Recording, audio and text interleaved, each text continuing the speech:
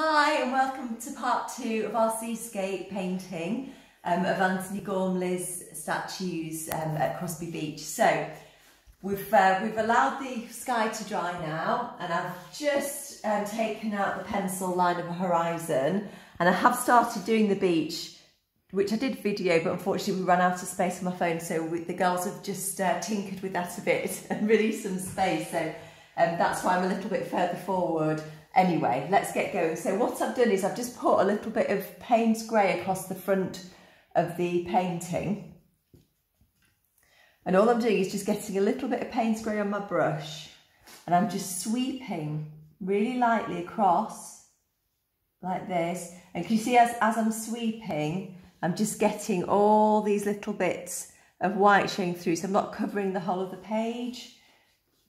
And it's just like the sun is just reflecting down onto the beach. So what I'm going to do is just very, very lightly do this and build it up and build it up, with the idea that we've got darker colours at the front of the page and lighter colours towards the back, and that will just help us with our perspective. So I put a little bit of cobalt blue there.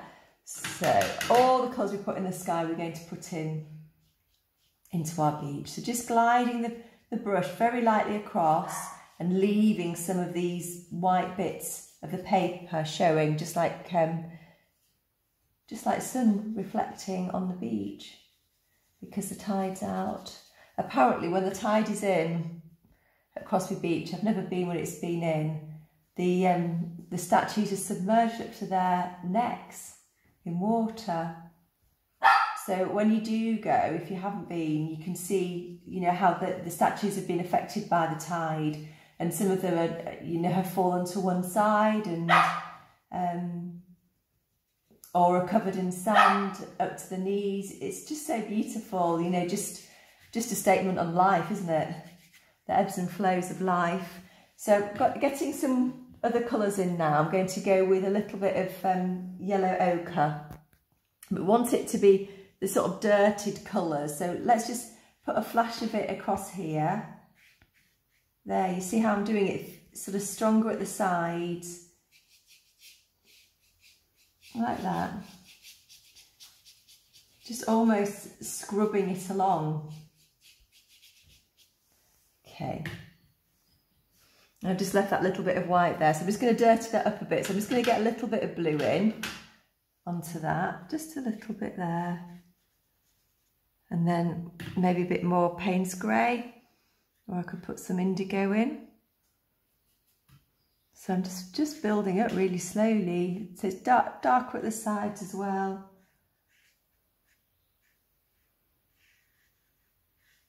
Just hugging that horizon. So keep, don't just blindly launch into it. Keep stopping, looking back. Is the light shining in the right places? Do you need to fill in more? Do you need other colours in?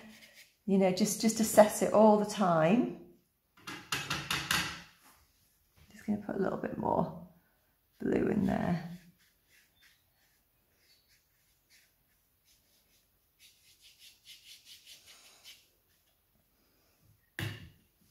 Maybe go with a little bit of our burnt sienna as well here. Because remember, the burnt sienna and the blue make a lovely grey colour anyway.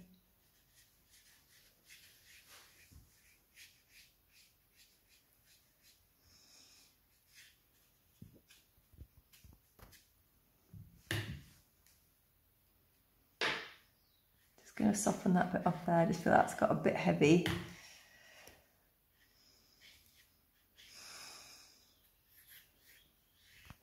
It's better. So yeah, just lightly, and just keep building up and building up. Don't have the expectation that you're going to do it all in one go. Are you all right there, Lou? Yeah. You got an aching arm? No, I just nearly fell over. Oh.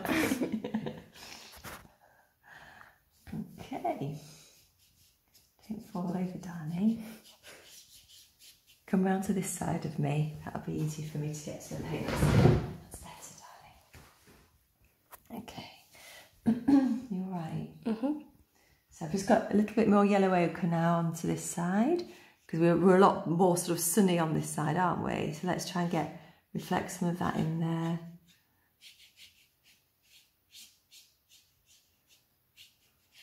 There, it's starting to come together now. I just want to dirty that side up a little bit, it's just a bit too fresh. Just a little bit of Payne's grey in there, or you could add a little bit of indigo. I mean, you won't, you know, obviously yellow and blue make green, and you will get that if it was a fresher yellow, but because it's such a dirty yellow anyway, isn't it? Yellow ochre, you should be okay, really. And if it does go a bit green, just add some, you can just add a little bit of Payne's grey to it anyway. I'm just going to clean that up because I'm not happy with that little bit, just to remove that there. That's better. Okay. So just going to put a little bit, I just feel like it just needs a little bit more at the front.